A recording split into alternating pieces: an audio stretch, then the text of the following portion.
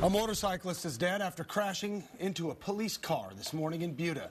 That accident happened at I-35 south at Main Street and shut down the highway for hours.